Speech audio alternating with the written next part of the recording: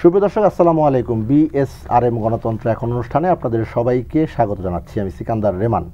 নির্বাচনের আগ থেকেই বিরোধী রাজনৈতিক দলগুলো নির্বাচন বর্জনের আহ্বান, অবশেষে নির্বাচন তারা বর্জন করলো এবং নির্বাচনের পরবর্তীতে আমরা দেখছি ভারতীয় পণ্য বর্জনের কথা বলা হচ্ছে। কোন দেশ বন্ধু দেশ, কোনটি শত্রু দেশ সেটি নিরূপণের কথাও বলা হচ্ছে। এসব বিষয়ে আজ আমরা কথা বলবো। একই সঙ্গে আলোচনা করতে চাই চলমান রাজনীতি, মানবাধিকার এবং আইনের শাসন নিয়ে। আজ আমাদের সঙ্গে চারজন অতিথি রয়েছেন, আমি পরিচয় করিয়ে দিচ্ছি। আমার ডান দিকে রয়েছেন ডাক্তার জাহিদুর রহমান, যুগ্ম সাধারণ সম্পাদক নাগরিক ঐক্য। এরপর রয়েছেন অ্যাডভোকেট ফাহিমা নাসরিন, সহ আন্তর্জাতিক বিষয়ক সম্পাদক বিএনপি। আমার বাদিকে রয়েছেন ডাক্তার হাবিবে মিল্লাত, সাবেক সংসদ সদস্য। এরপর রয়েছেন নূরজাহান বেগম মুক্তা, সাবেক সংসদ সদস্য। আপনারা চারজনকেই আজকের অনুষ্ঠানে স্বাগত জানাচ্ছি। আলোচনা শুরু করতে চাই ডাক্তার হাবিবে মিল্লাত আপনাকে দিয়ে। আওয়ামী লীগের সাধারণ সম্পাদক যখন বলেন যে বিএনপির প্রভু রাষ্ট্ররা নির্বাচন বানচাল করতে চাইলে বন্ধু রাষ্ট্রের সহযোগিতায় আওয়ামী লীগ তা প্রতিহত করেছে, কি বার্তা যাচ্ছে যে বন্ধু রাষ্ট্র থাকলেই সব হয়ে যায়? ধন্যবাদ আপনাকে, সকলকে শুভেচ্ছা। মানুষের ব্যক্তিগত জীবনে যেমন বন্ধুর প্রয়োজন আছে, রাষ্ট্রীয় জীবনে অবশ্যই বন্ধুর প্রয়োজন আছে। আবার সারা পৃথিবীতে আসলে কয়েক ভাগে বিভক্ত। ধরেন গণতন্ত্র, কমিউনিজম, এককালের সেই শীতল যুদ্ধ, সব কিছুই কিন্তু ঘুরে ফিরে রাজনৈতিকভাবে কোনো বলয়কে শক্তিশালীকরণের প্রক্রিয়া একটি মাত্র। আপনি যদি চিন্তা করে থাকেন তাহলে দেখবেন পরাক্রমশালী যে সমস্ত যারা আছেন, পরাশক্তি যারা আছে, তারা চায় পৃথিবীর প্রত্যেকটি দেশই তাদের পক্ষে থাকুক, তাদের সাথে থাকুক, বন্ধুত্বপূর্ণ পরিবেশে থাকুক এবং তাদের যে অপরপক্ষ রয়েছে তাদের বিপক্ষে কাজ করুক। এইটি সবাই চায়। জাতির পিতা বঙ্গবন্ধু শেখ মুজিবুর রহমান সেই স্বাধীনতা পরবর্তীকালে যে আমাদের পররাষ্ট্রনীতি দিয়ে গেছেন তাতে বলা আছে সকলের সাথে বন্ধুত্ব, কারোর সাথে শত্রুতা নয়, বৈরিতা নয়। তো সেটা ফলো করে আওয়ামী লীগ চলছে। সুতরাং আওয়ামী লীগের বন্ধু রাষ্ট্রদের সকলের সাথে বন্ধুত্ব চায়, কিন্তু হাত বাড়ালে সকলে হাত ধরবে সেটা তো নাও হতে পারে। সেটা বাংলাদেশ না, যে কোনো দেশের জন্যই সত্য। সেই সত্যটির কারণে আমাদের পার্টির সাধারণ সম্পাদক বলেছেন যে কেউ কেউ হয়তোবা অগণতান্ত্রিক পন্থায় নির্বাচন বাদ দিয়ে কাউকে হয়তোবা ক্ষমতায় বসানোর অতীতে যেমন সফল হয়েছে এবারও চেষ্টা করতে পারে। বন্ধু রাষ্ট্ররা স্বাভাবিকভাবে একজন বন্ধুকে আরেকজন বন্ধু সহযোগিতা করে। তার অর্থ এই না যে সেই বন্ধু তাকে রাষ্ট্রীয় ক্ষমতায় বসিয়ে দেবে কিংবা ভোটের তাকে বিজয়ী করে দেবে। তার অর্থ হচ্ছে যে পরাশক্তি, অপশক্তি এগুলো গণতান্ত্রিক পরিবেশকে বানচাল করতে চায়, নষ্ট করতে চায়, তাদেরকে যেন অন্য শক্তি দিয়ে অন্তত ব্যালেন্স করা যায়, যাতে বাংলাদেশের মানুষ তাদের ভাগ্য নির্ধারণ করতে পারে নিজেরাই। বাংলাদেশের দলগুলো তাদের নিজেরাই নির্ধারণ করতে পারে তারা কে কোথায় থাকতে চায়। কারণ একটি দল কখনোই অন্য দলকে কিভাবে চলবে সেটা বলে দিতে পারে না, আসলে বলে দেওয়া উচিত নয়, তাহলে সেই দলের কোনো অস্তিত্ব থাকে না। সুতরাং বাংলাদেশে দুটো ধারায় রাজনীতি চলে, এটা সবাই জানে, বাস্তবতা অস্বীকার করে লাভ নাই। সেই বাস্তবতার নিরিখেই আমরা দেখেছি বন্ধু রাষ্ট্রের কথা বলতে আপনারা আসলে ভারতকে বুঝান, আমরা আসলে শুধু ভারতকে না অনেক রাষ্ট্র বুঝাই আমরা। আপনারা দেখেন যখন নরেন্দ্র মোদী যখন ইন্ডিয়ার প্রধানমন্ত্রী হন তখন কিন্তু বিএনপির মধ্যে মিষ্টি খাওয়ার একটা হিড়িক পড়ে গিয়েছিল। পরবর্তীকালে তারা অবশ্য সেটা তাদের সাথে কি সম্পর্ক হয়েছে আমি জানি, আমার জানার কথাও না বিএনপির ব্যাপারে। তবে আমি জানি যে আমরা চাই প্রতিবেশী নয় শুধু, সারা পৃথিবীতে শান্তি বজায় থাক এবং সকল রাষ্ট্রের সাথে বন্ধুত্বপূর্ণ সম্পর্ক থাকুক, এটাই হয়তো বলতে চেয়েছেন আমাদের। জি, অ্যাডভোকেট ফাহিমা নাসরিন, নির্বাচনের আগে আপনারা কোন বন্ধু রাষ্ট্র দিকে তাকিয়েছিলেন? আপনাকে ধন্যবাদ এবং সেই সাথে আমার সহ আলোচক যারা আছেন, সম্মানিত দর্শক, আসসালামু আলাইকুম। নির্বাচনের আগে আমরা আসলে আওয়ামী লীগের মতন কোনো বন্ধু রাষ্ট্রের দিকে তাকিয়েছিলাম না। আমরা বাংলাদেশের জনগণকে নিয়ে রাজনীতি করি, বাংলাদেশের জনগণের দিকে তাকিয়েছিলাম। আজকে স্বাধীনতার 53 বছর পরে এসে যখন আমরা গণতন্ত্রের জন্য পাখির মতো জীবন দিচ্ছি, আমাদের 700-র ওপরে নেতাকর্মীকে গুম করেছে, খুন হয়েছে আমাদের হাজার হাজার নেতাকর্মী, কেবলমাত্র বিরোধী আমরা দল, কেবলমাত্র ভিন্ন মত, এই কারণেই তো এই কাণ্ডগুলো ঘটিয়েছে। যারা ক্ষমতাসীন তারা ভোটের কোনো তোয়াক্কা করে না, তারা আপনার বিনা ভোটে বিনা ম্যান্ডেটে চেপে বসে আছে। কারণ 2008-এ কীভাবে ক্ষমতা এসছে দ্য কোয়ালিশন ইয়ার্স বইটার রেফার করিয়ে, এবং সেই সাথে 2014-তে তো পাশের দেশের একজন পররাষ্ট্র সচিব সুজাতা সিং উনি চলেই আসলেন ইন্টারফেয়ার করতে। আমার হস্তক্ষেপ করেছিল আমাদের আভ্যন্তরীণ এই নির্বাচন বাংলাদেশের, এবং তত্ত্বাবধায়ক সরকার যেটার কারণে আওয়ামী লীগের ব্রেইন চাইল্ড ছিল সেটাকে হত্যা করলো 173 দিন, যেটার জন্য তারা হরতাল, জ্বালাও পোড়াও, ম্যাট্রিক পরীক্ষার দিন আপনার হরতাল দিয়েছিল, বহু কিছু বন্দর অচল করা, বহু কিছু করেছিল। অথচ ক্ষমতায় এসেই তারা কি করলো, আপনার ওই কোর্টে মামলা, তারপরে কোর্ট যখন বলল ওইটা একটা বিতর্কিত অবস্থা ছিল, কারণ যে রায়টা ঘোষণা করা হয়েছিল সেখানে বলা ছিল যে আরও পরপর 2টো টার্ম তত্ত্বাবধায়ক সরকারের অধীনে নির্বাচন হতে পারে, যেটা ওপেন কোর্টে পড়ে শোনানো আর কি সংসদ চাইলে। এবং পরবর্তীতে দেখা গেল যে প্রায় 2 বছর পর লিখিত রায়টা যখন নামলো তখন সেটা সেখানে নেই, কিন্তু তার আগেই, লিখিত রায় নামার আগেই আওয়ামী লীগ ওই সংসদীয় যে কমিটি ছিল পার্লামেন্টের, তারাও কিন্তু আপনার সঞ্জিত সেনগুপ্ত এবং অন্যান্যরা বলেছিলেন যে তত্ত্বাবধায়ক সরকার ব্যবস্থার বিধান রাখার জন্য। এবং ওই মামলায় যারা সিনিয়র লয়ার এসেছিলেন, ফ্রেন্ডস অফ দ্য কোর্ট, আমরা বলি amicus curiae, friends of the court, ওনারা একজন বাদে প্রত্যেকে বলেছিলেন না, তত্ত্বাবধায়ক সরকার ব্যবস্থাটা রাখা হোক। এই 2014 বিনা ভোটের যে নির্বাচন তারা করেছে আওয়ামী লীগ, কলঙ্কজনক, সেই নির্বাচনে 154 জন বিনা ভোটের এমপি হলো, মানে এটা প্রতিদ্বন্দ্বিতাহীন। শুধু যে আমরা বিএনপি গেছি যাইনি নির্বাচনে তাই না, বিএনপি সহ বেশিরভাগ নিবন্ধিত রাজনৈতিক দল যখন সেই নির্বাচনটাকে আমরা প্রত্যাখ্যান করলাম, তখন আওয়ামী লীগ ওই জাতীয় পার্টি, গৃহপালিত বিরোধী দল, আরও 2-5টা দলকে নিয়ে তারা নির্বাচন করলো। 2018 নিশিরাতের নির্বাচন করলো। পুলিশ তাদের, প্রশাসন তাদের, এসপি তাদের, ডিসি তাদের, আইন শৃঙ্খলা বাহিনী, নির্বাচন কমিশন সবই তাদের রাত্রেবেলা ব্যালট বাক্স ভরে ফেললো নির্বাচন। সেটাকে সারা বিশ্ব, পশ্চিমা বিশ্ব সহ সবাই, বাংলাদেশের মানুষ বলল না, এটা নিশিরাতের নির্বাচন।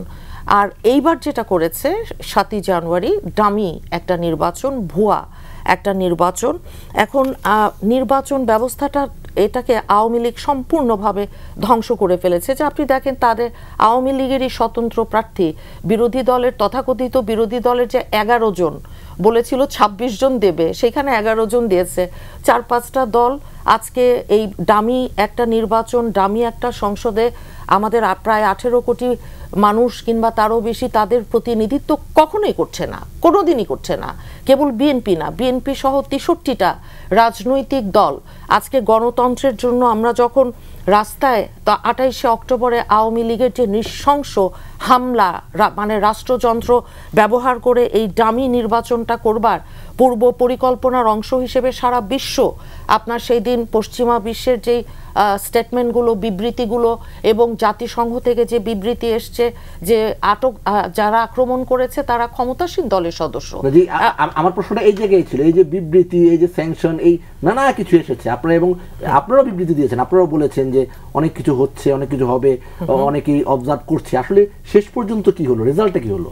শুনেন, রেজাল্ট, ফলাফল দিয়ে এই যে রেজাল্টটা তো শূন্য, কারণ হচ্ছে আওয়ামী লীগ একটা দেউলিয়া দলে পরিণত হয়েছে। এত পুরনো একটা দল, তারা যে পরপর 4টা টার্ম একটার পর একটা নতুন নতুন নয়া কিসিমে নির্বাচন করলো। 8-এ কিভাবে করলো, 11 সরকারকে তারা সমর্থন করলো, শপথ অনুষ্ঠানে গেল, 14তে তারা ওই যে জাতীয় পার্টি সহ 2-5টা দল, আর 18 নিশিরাত, ইলেকশনের আগের দিন রাতেই বাক্স প্যাটরা ভরে দিল। 121টা সেন্টারে 100%-এর বেশি ভোট পড়ে কাস্ট হয়েছিল, এটা নিশ্চয়ই আপনার মনে আছে। আর এইবার যেটা করেছে 7ই জানুয়ারি 24-এ, এটা তো মার্ভেলাস, ফ্যাবিউলাস, কারণ এটা এর থেকে মানে ভুয়া, এর থেকে ডামি। আওয়ামী লীগ স্বতন্ত্র, আওয়ামী লীগ বিদ্রোহী, আওয়ামী লীগের যারা ওই ছোট ছোট কয়েকটা দল, তারাও আবার নৌকা প্রতীকেই নির্বাচন করেছে। দেখেন, রাজনীতি বলে আজকে বাংলাদেশে কিছু নেই। অপরাজনীতি দিয়ে রাজনীতিকে মোকাবেলা করতে গিয়ে বিএনপির মতন 28শে অক্টোবরের পর থেকে এবং 2018-র নির্বাচনের বহু আগের থেকে বিএনপি, আমাদের বিরোধী দলীয় যিনি আমাদের চেয়ারপারসন আছেন, দেশনেত্রী, ওনাকে আপনার প্রথমে একেবারে নির্জন কারাগারে আটক বন্দি করে রাখলো এবং আজ পর্যন্ত গৃহবন্দী করে ওনাকে চিকিৎসার মতন ওনার মৌলিক অধিকার থেকে বঞ্চিত করছে। এবং সেই সাথে আপনি আরেকটা কথা বলেছেন, মানবাধিকার। মানবাধিকার আসবো, আপনার কাছে আসবো। নূরজাহান বেগম মুক্তা, আপনি শুনছিলেন দুইজনের আলোচনা। বাংলাদেশের স্বাধীনতা সার্বভৌমত্ব ইস্যুতে আসলে যে পরনির্ভরশীলতার অভিযোগ বলা হচ্ছে, আরেক দেশের এখানে হস্তক্ষেপের কথা বলা হচ্ছে, এই বিষয়টি কতটা সত্য? ধন্যবাদ আপনাকে, ধন্যবাদ এখানকার বিশিষ্ট আলোচক যারা এবং বাংলা ভিশনের দর্শক যারা দেখছেন সবাইকে শুভেচ্ছা সালাম। দেখুন, একটা কথা কি, আমরা যে বাংলাদেশ আওয়ামী লীগ ক্ষমতায় আছে একটা না 4 বার, টোটাল 5 বার। আওয়ামী লীগের একটা পররাষ্ট্রনীতি আছে যেটা হলো সবার সাথে বন্ধুত্ব, কারোর সাথে বৈরিতা নয়। আমরা এই নীতিতে বিশ্বাসী, যেটা জাতির পিতা করে দিয়ে গিয়েছেন, এবং আমরা সেই নীতিতে বিশ্বাসী থাকবো, থেকেছি, এখনো আছি। তার আমাদের বাংলাদেশে আমরা কোনো আভ্যন্তরীণ সংকটে অন্য কোনো দেশের উপর নির্ভর করব বা আমাদের নিজেদের প্রয়োজন অন্য কোনো দেশের উপর নির্ভর করব কোনো ডিসিশনের জন্য, এরকম রাজনীতি আওয়ামী লীগ করে না। আওয়ামী লীগের মেরুদণ্ড অনেক শক্ত। তাহলে যে সুজাতা সিং এর কথা বলা হচ্ছে, সুজাতা সিং বারবার ওনারা একই গান গায়। সুজাতা সিং যখন এসেছিলেন তখন কিন্তু উনি বেগম খালেদা জিয়ার সাথে মিটিং করেছিলেন। এই কথাটা তো ওনারা বলেন না, আমরাও তো এই কথা বলি না। আজকে আপনাকে বললাম সুজাতা সিং সবাই সাথে মিটিং করেছেন, বেগম জিয়ার সাথে মিটিং করেছেন। ফর ইউর কাইন্ড ইনফরমেশন আমি আপনাকে জানাইলাম। এখন যেটা ওনারা বলতে চাচ্ছে যে দেখুন, আওয়ামী লীগ ওনারা তো একই ভাঙ্গা রেকর্ড বারবার বাজে। আওয়ামী লীগ একটা না 4 বার ক্ষমতায় আসছে। কেন আসছে? জনগণ চেয়েছে বলে আসছে। আওয়ামী লীগের উন্নয়ন আছে, আওয়ামী লীগ জনগণের জন্য কাজ করেছে, আওয়ামী লীগ জনগণের যে মৌলিক চাহিদাগুলো সেগুলো পূরণের জন্য আমাদের মাননীয় প্রধানমন্ত্রী কাজ করছে, আওয়ামী লীগের নেতাকর্মীরা, সংসদ সদস্যরা কাজ করছে, মন্ত্রীরা কাজ করছে। জনগণ আওয়ামী লীগের উপর সন্তুষ্ট। তার প্রমাণ হলো আজকে এই বাংলাদেশে উন্নয়নের যে জয় জয়কার। আপনি আজ বিদেশ থেকে যদি কেউ এই দেশে আসে, অনেক বছর পরে আসলে চিনতে পারে না যে এই কি আমার মাতৃভূমি, কি দেখছি এখন এসে। এলিভেটেড এক্সপ্রেসওয়ে থেকে শুরু করে পদ্মা সেতু, বঙ্গবন্ধু টানেল, তারপর মেট্রো রেল, এটা একটা বিশাল বড় একটা হম্বিতম্বি অবস্থা। সবাই অবাক হয়, বিদেশিরা এসে অবাক হয় যে তলাবিহীন ঝুড়ির এই অবস্থা। তো এই উন্নয়নটা কি এমনি এমনি হয়েছে? হয়নি। এটা তো নিশ্চয়ই সরকার প্রধান, যিনি মাননীয় প্রধানমন্ত্রী জননেত্রী শেখ হাসিনা, ওনার সুস্পষ্ট পরিকল্পনার ফলে হয়েছে। এখন শুনুন, আমি জানি আপনি আমাকে আরো অন্যরকম উত্তর পেতে চান আমার থেকে। না, পেতে চাই না, আপনি আপনারটাই বলবেন। আমি কোনো কিছু পেতে চাই না, আপনার যেটা বক্তব্য আপনি সেটাই বলবেন। আমি সেই কথা তো আসবো। আমার কথা হলো যে এই যে উন্নয়নটা করছে, উন্নয়নের প্রতিদিন হিসেবে জনগণ আওয়ামী লীগকে ভোট দিচ্ছে, কিন্তু বিএনপির বা ওনাদের প্রতি শ্রদ্ধা রেখেই বলে ওনাদের কথা হলো যেন আমাদেরকে কেউ এখানে ঝেড়ে কাশার অবশ্যই কাশবো। ওনারা ভারতকে ইঙ্গিত করেন, ভারত নাকি আওয়ামী লীগকে ক্ষমতায় বসিয়ে দিয়েছে। ইঙ্গিত না, নামই বলে। হ্যাঁ, নামই বলে। কেন ওনাদেরকে কি ভারত বলেছে যে আমরা আওয়ামী লীগকে ক্ষমতা এনে দিয়েছি? ওনারা এত নিশ্চিত হলো কিভাবে? আর ভারতের কি ক্ষমতা আছে আওয়ামী লীগকে ক্ষমতায় আনার? আওয়ামী লীগ ক্ষমতায় আসছে জনগণের ভোটে, জনগণ চেয়েছে বলেই। এবং যেই কারণে জনগণ আওয়ামী লীগকে ক্ষমতায় এনেছে, ঠিক একই কারণে জনগণ বিএনপিকে প্রত্যাখ্যান করেছে। বিএনপির যে আপনার হরতাল বলেন, অবরোধ বলেন, অসহযোগ বলেন, কোনো আন্দোলন কি সফল হয়েছে? হয়নি। কারণ হয়নি কেন? জনগণ উন্নয়নের সাথে আছে।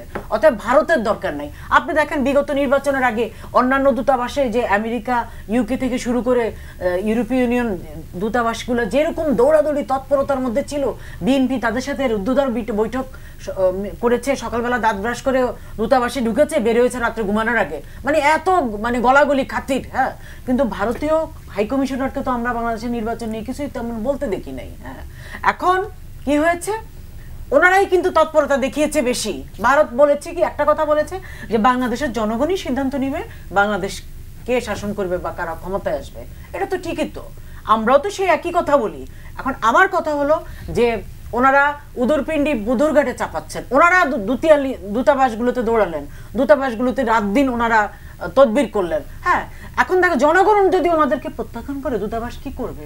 আজকে দেখুন নির্বাচনে আওয়ামী লীগ জয়ী হওয়ার পরে যখন মন্ত্রীরা শপথ নিচ্ছে, যখন প্রধানমন্ত্রী হিসেবে শপথ নিচ্ছে, তখন সেখানে বিটারাস ছিল, তার সহাস্য বদনে সে মাননীয় প্রধানমন্ত্রীকে অভিনন্দন জানিয়েছে।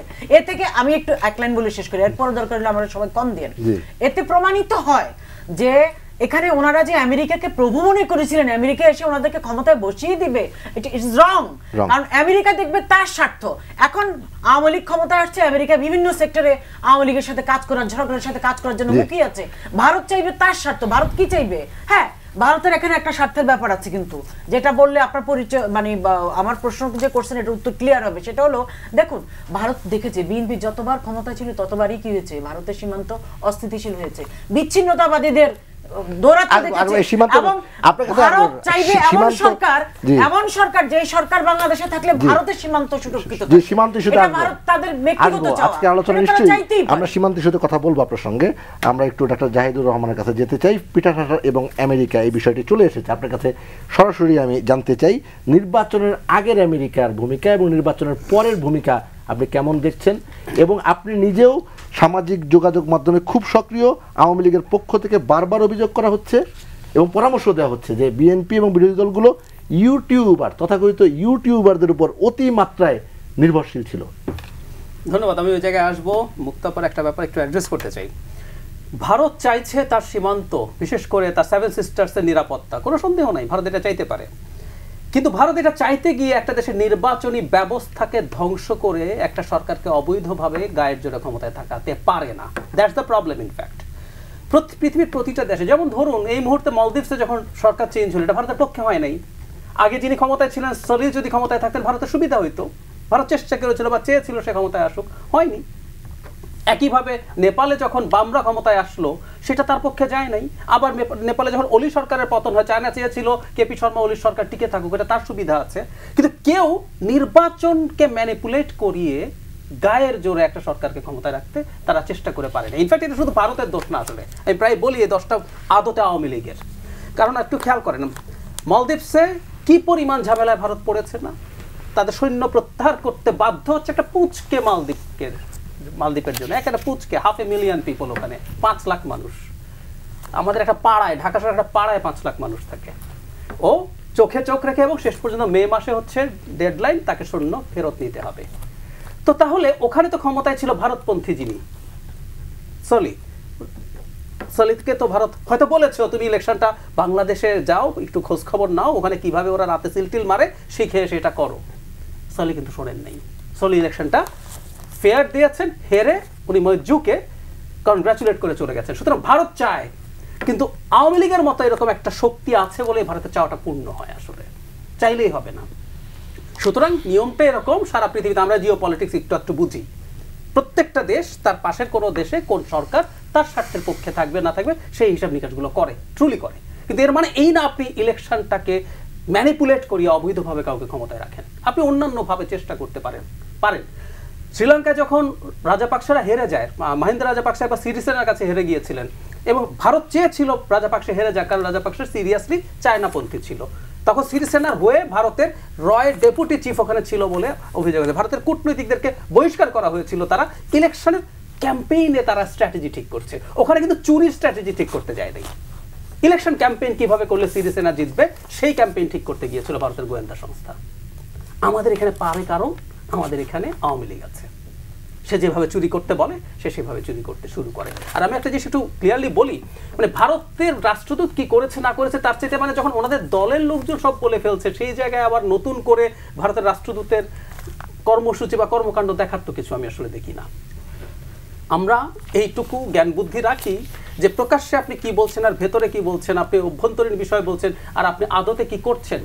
2+2 যে বৈঠক হলো, তারপর বিনয় কোয়াত্রা একদম ক্লিয়ারলি আমি একটা জায়গায় কোট আন কোট পড়ছি। কোয়াত্রা বলছে বাংলাদেশের ঘনিষ্ঠ বন্ধু অংশীদার হিসাবে আমরা বাংলাদেশের গণতান্ত্রিক প্রক্রিয়াকে সমর্থন জানাই এবং স্থিতিশীল, শান্তিপূর্ণ ও প্রগতিশীল জাতি গড়ার যে রূপকল্প তারা ঠিক করেছে, এই রূপকল্পকে আওয়ামী লীগ ঠিক করেছে, সেক্ষেত্রে ভারত সমর্থন অব্যাহত রাখবে। এটা 2+2 এর পর বিনয় কোয়াত্রা পররাষ্ট্র সচিব অফিসিয়ালি বলেছেন। ওরা বলেন না এই কথাগুলো ভুল না, বলেছেন। এবং ভারতের থিঙ্ক ট্যাঙ্কের লেখা যদি আপনি দেখেন ক্লিয়ার কাট, তারাও বলছে এখানে চুরি ডাকাতি হয় ভোটে, কিন্তু ভারত আর অ্যাফোর্ড করতে পারে না। সুতরাং এটা ডিসপিউট শেষ। হ্যাঁ, এখন কেউ বলতে পারেন যে ভারত তার মত স্বার্থ যদি নিশ্চিত হয় সেইভাবেই ক্ষমতায় রাখতে পারে, কিন্তু আমার বক্তব্য ইজ ডিফারেন্ট। সেটা হলো ভারত দীর্ঘমেয়াদে ক্ষতিগ্রস্ত হচ্ছে, সে হয়তো শর্ট টার্মে মনে করছে খুব লাভ হচ্ছে না। এই যে আজকে মানে আওয়ামী লীগের যত অপকর্ম আছে সবকিছুর সাথে ভারত ট্যাগড হচ্ছে, কিন্তু লং রান তারা সাফার করবে। এবার যারা পিটার হাস এবং আমেরিকার প্রসঙ্গে আসি এবং ইউটিউবারদের কথা বলছেন, অনেকেই কথা বলছে, এবং আমি এটাকে একটা ব্লেসিং মনে করি। এই কারণে আমাদের অল্টারনেটিভ মিডিয়া তৈরি হয়েছে। তবে এখানে একটা সত্য, একটা নতুন মিডিয়া যখন নতুন করে আপনি আসবে, এটার মধ্যে আমাদের নানান রকম প্রভাব থাকবে। এটা যদি এডিটেড না, আমরা আমাদের কথাগুলো বলতে পারি। আবার আমি পাল্টা প্রশ্ন করি, আপনাদের মতো মিডিয়ারা না এডিটেড হওয়ার কারণে, অনেক বড় এস্টাবলিশমেন্ট থাকার কারণে আপনারা হয়তো অনেক কথা বলতেও পারেন নাই।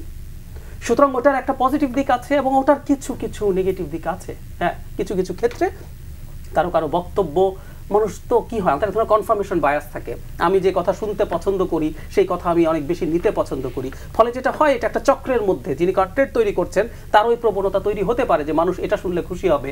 আমার মনে আছে IMF এর লোন বাংলাদেশ পাবে কি পাবে না, আমি বলেছি পাবে। তাদের যে মানে যখন প্রাইমারি টিম এসে অ্যাপ্রুভ করে গেল, আমি বললাম আর কোনো নজিরই নাই যে এটা অ্যাপ্রুভ করার পর পায়নি। অনেকে খুশি হন নাই, কারণ আমাদের যারা সরকার বিরোধী আছেন তারা শুনতে চেয়েছেন যে IMF এর লোন পাবে না। সো আমি অন্তত ব্যক্তিগতভাবে ওই কাজগুলো করি নাই। আর আমেরিকার যে কর্মকাণ্ডের কথা বলছেন এটা ট্রু। বাংলাদেশে আমেরিকা যা করেছে, আমি একদম প্রতিটা দেশ যেখানে যেখানে স্টেপ নিয়েছে ঘেটে ঘেটে দেখেছি। এখন তো অনলাইনে সব পাওয়া যায়, সেটা কম্বোডিয়া বলেন, নিকারাগুয়া বলেন, নাইজেরিয়া বলেন, সোমালিয়া বলেন, কোথাও ইলেকশনের আগে ওরা কিছু করে নাই। বাংলাদেশে এত কিছু করার পর ইলেকশনের পর তারা চুপ হয়ে গেছে, এটা আসলে খুব আনইউজুয়াল। জি, সুপ্রিয় দর্শক, আপনারা দেখছেন BSRM গণতন্ত্র এখন। আমরা ছোট্ট একটা বিরতিতে যাচ্ছি, আশা করি আমাদের সঙ্গে থাকবেন।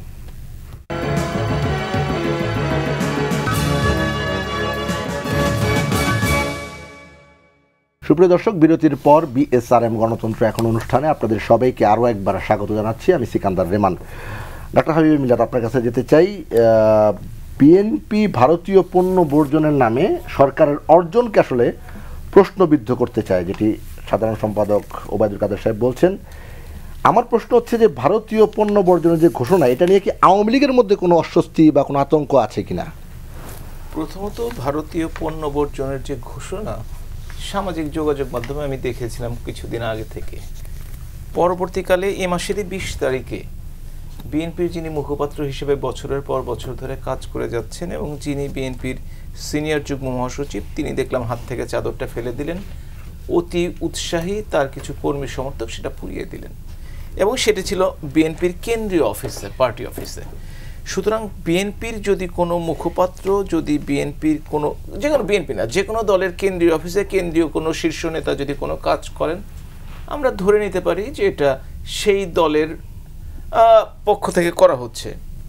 পরবর্তীকালে গত সোমবার, অর্থাৎ এই সোমবারে তাদের স্থায়ী কমিটির সভাতে তারা ভিন্ন ধরনের মতামত রেখেছে। কেউ বলছে এটাকে সমর্থন করছে, কেউ বলছে সমর্থন করছে না। সমস্যাটি বিএনপির এই পণ্য বর্জনের ক্ষেত্রে না, সমস্যাটি হচ্ছে বিএনপির ইনবর্ন অর্থাৎ ইনহেরেন্ট সমস্যাকে তারা সিদ্ধান্ত নিতে পারে না। তারা আন্দোলন ডেকে এক একজন এক এক কথা বলে। তাদের যে কর্মী সমর্থকরা আছে, তাদের যে সাথে যারা থাকতে চায়, তারা বিভ্রান্ত হয়ে পড়ে। এখন বলেন বিএনপির কর্মী সমর্থকরা কি করবে? তারা তো হতবিহ্বল। এ কারণেই যে একজন নেতা চাদর ফেলে দিচ্ছে, আর একজন পোড়াচ্ছে, আর কেউ কেউ বলছে এখনো সময় হয়নি এই কাজটি করার জন্য, ধীরে চলো। এই যে সিদ্ধান্তহীনতা, এবং বিএনপি সৎ সাহস নেই যে তারা সরাসরি এই কাজটি করবে, এটা কিন্তু কখনোই বিএনপি করতে পারে না। এই জন্যই বিএনপি যখনই যে আন্দোলনের ডাক দেয়, আন্দোলন করার একটা পর্যায়ে চলে যায়, পরবর্তী দেখেন যে একদম আকাশ থেকে ধপাস করে পড়ে যায়। এটা বিএনপির জন্ম মজ্জাগত। কারণ কি? তাদের দূরদর্শী নেতার অভাব রয়েছে, যারা দলকে, তাদের সমর্থনকে, তাদের এই যে ভোটের কথা বলেন, ভোটকে, তাদের যে ভোট নেই আমি অস্বীকার করি না, কিন্তু ভোটকে ব্যালট পর্যন্ত পৌঁছানো পর্যন্ত তাদের অক্ষমতা নেতৃত্বের। সুতরাং এইগুলি তাদের জন্য আছে। এখন আওয়ামী লীগের কি বলছেন? আওয়ামী লীগ চায় দেশটা স্থিতিশীল থাকুক। পৃথিবীর একটি দেশের নাম বলেন যে দেশ অন্য দেশ থেকে কোনো পণ্য আমদানি করে না বা রপ্তানি করে না। আমরা যেমন এই যে রেডিমেড গার্মেন্টস সারা পৃথিবীতে ছড়িয়ে দিচ্ছি, পৃথিবীর মধ্যে ইম্পোর্টের দিক দিয়ে আমরা দ্বিতীয়, প্রথমও হয়েছিলাম সম্ভবত একবার, তবে দ্বিতীয় তৃতীয়র মধ্যে কোনোদিন এর পিছনে কোনোদিন যায়নি। এখন কেউ কি বলবে যে বাংলাদেশের শার্ট কিনবো না, আমরা না কাপড় চোপড় না পরে থাকবো? এটা কোনো দেশ বলবে? এটা তো বলবে না। আমরা মুক্তবাজার অর্থনীতি থেকে যেখানে সুলভে সাশ্রয়ে আমরা পণ্য পাবো, সেখান থেকে আমরা পণ্য নিয়ে আসবো। হ্যাঁ, আমাদের মধ্যে যে বাণিজ্য ঘাটতি আছে এটা সত্য কথা, কিন্তু এটা তো শুধুমাত্র ইন্ডিয়ার ক্ষেত্রে সত্য নয়, এটা তো আমেরিকার ক্ষেত্রেও সত্য, যে কোনো দেশের ক্ষেত্রেই, অধিকাংশ দেশের ক্ষেত্রেই সত্য। বাণিজ্য ঘাটতি, যে আমরা রপ্তানি কম করি, আমরা আমদানি বেশি করি। এটার ক্ষেত্রে একটি কথা বলি যে এটা করতে, এটা পৃথিবীর অনেক দেশে আছে। সুতরাং ভারতকে যে স্পেশাল ফেভার দেওয়া হচ্ছে তা না। পার্শ্ববর্তী দেশ হিসেবে ভারতে যেমন গার্মেন্টসের জন্য তুলা আনা হয়, এরা তুলা যদি আর একটু দূর থেকে আনতেন, কষ্ট আর একটু বেশি পড়তো। কিন্তু মুক্তবাজার অর্থনীতির অর্থই হচ্ছে যে আমরা যে জিনিসটি সহজে, সুলভে এবং আমাদের লাভজনক হবে সেই জিনিসে নিয়ে আসবো। সেটা যদি ভারত থেকে হয়, নেপাল থেকে হয়, ভুটান থেকে হয়। যদি বিএনপি বলতো যে স্বদেশি পণ্য কিনে হও ধন্য বা স্বদেশি পণ্য আন্দোলন, তাহলে কিন্তু জনগণ যেভাবে স্বতঃস্ফূর্তভাবে দিত তেমনি ভাবে ভারতীয় পণ্য, ভারতের আজকাল নেতারা বলছে কেন আমরা ভারত থেকে 25,000 কোটি টাকা দিয়ে ঈদের বাজার করি।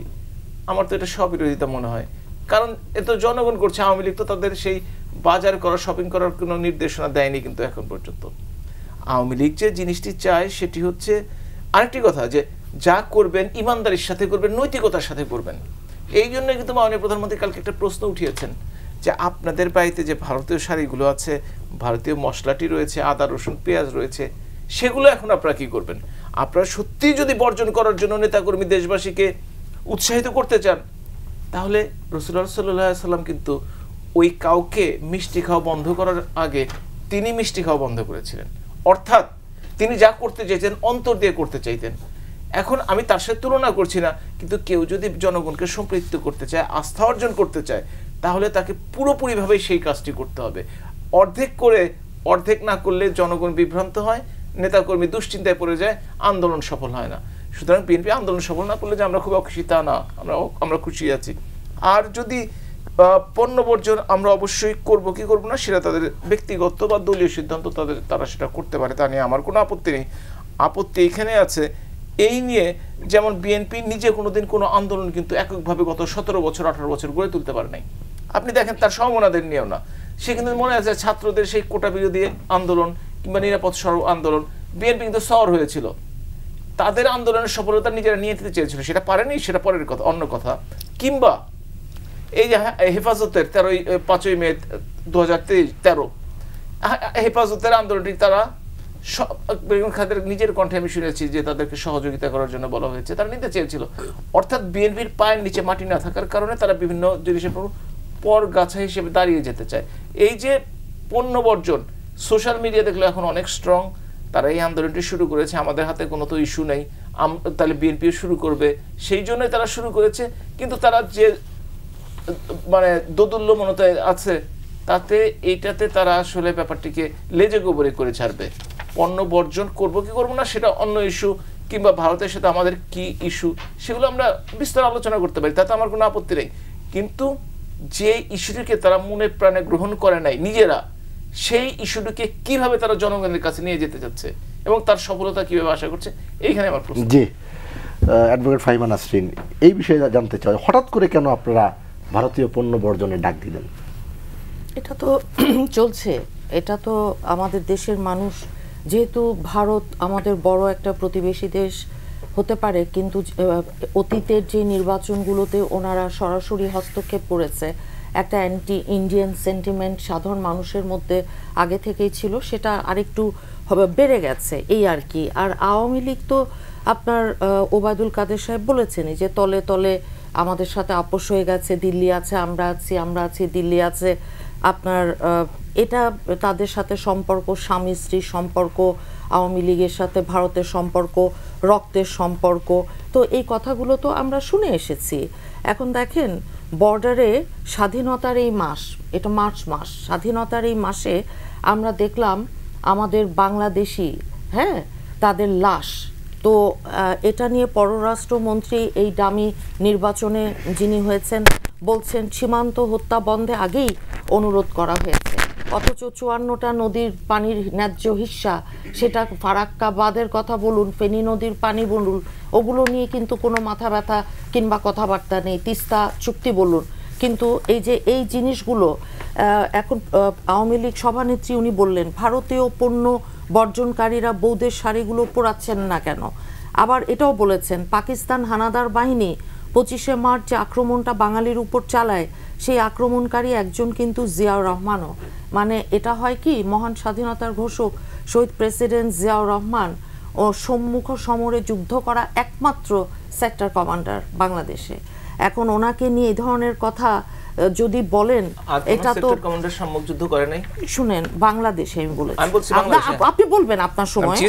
আওয়ামী লীগের নেতাকর্মীরা পালিয়ে গেলে যুদ্ধটা করলো কে?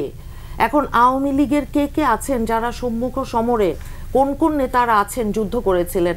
একজন বীর বিক্রমকে একজন মানে মুক্তিযোদ্ধা, ওনাকে স্বাধীনতার এই মাসে বলতেও তো লজ্জা লাগে যে ওনাকে আওয়ামী লীগ তারা আপনার রাজনৈতিক উদ্দেশ্য প্রণোদিত মামলায় এত বড় একজন বীর মুক্তিযোদ্ধাকে সাজা দিয়েছে, কারাদণ্ড দিয়েছে। এখন মেজর হাফিজের কথা বলছি। এখন আওয়ামী লীগ সভানেত্রী বলছেন কোনো মেজরের বাঁশির ফুতে বাংলাদেশ স্বাধীন হয়নি, কিন্তু আওয়ামী লীগের তো অনেকেই ছিলেন। তো স্বাধীনতার যেই ঘোষণা সেটা তো শহীদ রাষ্ট্রপতি জিয়াউর রহমান, তৎকালীন মেজর জিয়াউর রহমান যখন বললেন উই রিভল্ট, সারা বাংলাদেশে একটা তড়িৎ মনে হচ্ছে একটা বিদ্যুৎ আপনার বয়ে গেছিল সমস্ত জাতির ভেতর দিয়ে। আর দেখেন জিয়াউর রহমান ছিল সরকারের বেতনভুক্ত কর্মচারী। এই ধরনের কথা বললে হয় কি, আমরা বিএনপি করি, আমরা কষ্ট পাই, কিন্তু আমাদের কোটি কোটি কর্মী সমর্থক বাংলাদেশে আছে। বাংলাদেশটাকে দুই ভাগে বিভক্ত করেছে। আপনাদের অনেক কথা হতো আওয়ামী লীগের লোকজন ভারত বিরোধী স্লোগান মানেই সাম্প্রদায়িক দৃষ্টিভঙ্গি। আওয়ামী লীগের আমি বলছি আওয়ামী লীগের একজন নেতা মন্ত্রী উনি যে এই কথাটা বলেছেন, ভারত বিরোধী স্লোগান মানেই সাম্প্রদায়িক দৃষ্টিভঙ্গি কেন হবে? কারণটা কি? এটার রিজনটা কি? এটার ব্যাখ্যাটা কি? লজিকটা কি? এটার র্যাশনালটা কি? আমি এটা বুঝতে অপারগ। আমার আওয়ামী লীগের বন্ধু যারা আছেন ওনারা বলবেন। দেখেন আজকে যখন এই এলিভেটেড এক্সপ্রেসওয়ে আর কি জানি বলছে না, ওই যে মেট্রো রেল এইসব বলছে, এক মিনিট, বুকে ব্যথা, চিকিৎসার টাকা নেই, আপনিও জেনে রাখেন। পেটে ছুরি চালিয়ে একজন রিক্সা চালক আত্মহত্যা করলেন। একজন মা কিছুদিন আগে একটা মেয়েকে, তার মেয়েকে নিয়ে আপনার ট্রেনের নিচে আত্মহত্যা করলেন। এর কিছুদিন আগে দুটো সন্তান নিয়ে আরেকজন মা আত্মহত্যা করলেন। মূল্যস্ফীতি এই কারণে আত্মহত্যার প্রবণতা বেড়ে গেছে। একজন শিল্পী, ছাত্রী, ইউনিভার্সিটির ছাত্রী, তারা আত্মহত্যা। সমাজটা কোন জায়গায় দাঁড়িয়ে আছে? নীতি নৈতিকতা। আপনি বলুন যে মেধার যে বিএনপি হলে চাকরি পাবো না আমরা, বিএনপি হলে আমাদের বাড়ি ঘর জায়গা জমি যেমন খুশি দখল করা যায়, বিএনপি হলে হত্যা করা যায়, বিএনপি হলে আপনি বন্দি করতে পারবেন, বিএনপি হলে শত শত নেতাকর্মীকে মিথ্যা রাজনৈতিক উদ্দেশ্য প্রণোদিত মামলায় আপনারা ওই যে গায়েবী মামলা, সাজানো মামলায় বিচারে আপনারা সাজা দিয়ে দিতে পারবে। এইটাই তো আওয়ামী লীগ। তালগাছটা আমার, এই তো আওয়ামী লীগ। আজকে স্বাধীনতার মানে 23 বছর পরে এসে আমরা যখন বলছি যে আপনি মানবাধিকারের কথা বলছেন, মানবাধিকার জঙ্গলে চলে গেছে বহু আগেই। হ্যাঁ, মানবাধিকার আর আওয়ামী লীগ যায় না। আওয়ামী লীগ বাকশাল গঠন করে গণতন্ত্রের গলা টিপে হত্যা করেছিল। এতই যদি তাদের ভালো লাগে বাকশাল, তো বা বাকশাল করতো, আওয়ামী লীগ করে কেন? সেই বাকশাল থেকে আওয়ামী লীগে ফেরত আসা বহুদলীয় গণতন্ত্র আপনার, এটা তো আমাদের মহান স্বাধীনতার ঘোষক বীর মুক্তিযোদ্ধা শহীদ রাষ্ট্রপতি জিয়াউর রহমানের হাত ধরে এসেছিল। বিএনপি যখন মানবাধিকারের কথা বলে, ইতিহাস তখন বিদ্রূপের হাসি হাসে। আওয়ামী লীগের সাধারণ সম্পাদকের বক্তব্য, আমাদের মহাসচিব যাকে 4 মাস রাজনৈতিক উদ্দেশ্য প্রণোদিত মামলায় 100টার উপরে মামলায় আটক করে রাখলো, হ্যাঁ, এই আওয়ামী লীগ ফ্যাসিস্ট একদলীয় কর্তৃত্ববাদী সরকার, উনি বলেছেন জিয়াউর রহমানকে ছোট করা মানে স্বাধীনতাকে অস্বীকার করা। আপনারা এখন শহীদ প্রেসিডেন্ট জিয়াউর রহমানকে অস্বীকার করবেন, শহীদ প্রেসিডেন্ট জিয়াউর রহমানকে কথায় কথায় ছোট করবেন, আর দেশের মধ্যে গণতন্ত্র নেই, আইনের শাসনে কোন নিচে, দুর্নীতিতে সয়লাভ, এক ব্যাংকের সাথে সমস্ত ব্যাংকিং সেক্টরে একটা ছেঁড়াবেড়া অবস্থা, অর্থনীতি ধ্বংস করে দিয়েছে। আপনার রেডিমেড গার্মেন্টসের যে কথা উনি বলছেন, আপনার আমেরিকা সবচেয়ে বড় বায়ার, ক্রেতা, সেই জায়গাটাতেও আজকে হুমকির মুখে এসে পড়েছে। আপনার বহু এর মধ্যে গার্মেন্টস বন্ধ হয়ে গেছে। এখন আওয়ামী লীগ পরিকল্পিতভাবে মুক্তিযুদ্ধের ইতিহাস বিকৃত করছে।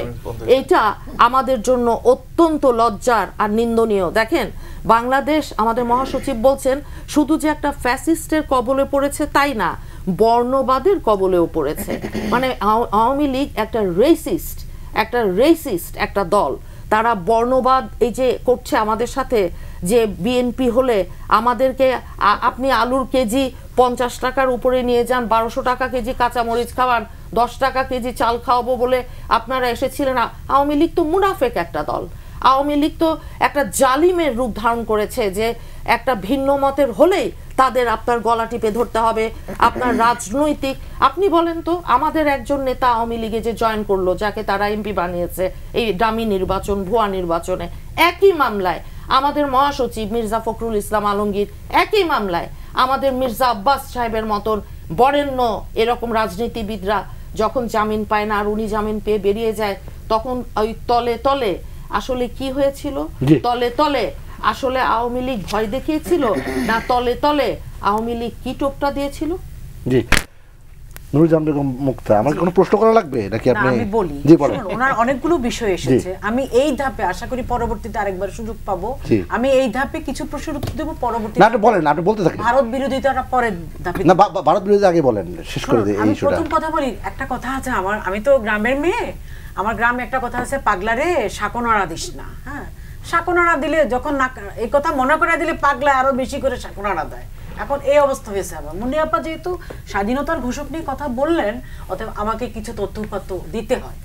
শুনুন, ইতিহাসের বাস্তবতা, সংবিধান এবং সর্বোচ্চ আদালতের রায় অনুযায়ী জাতির পিতা বঙ্গবন্ধু শেখ মুজিবুর রহমান হলেন স্বাধীনতার ঘোষক, এবং এইটা যারা অস্বীকার করবে তারা ক্রিমিনাল অফেন্স করবে। এটা হলো প্রথম কথা।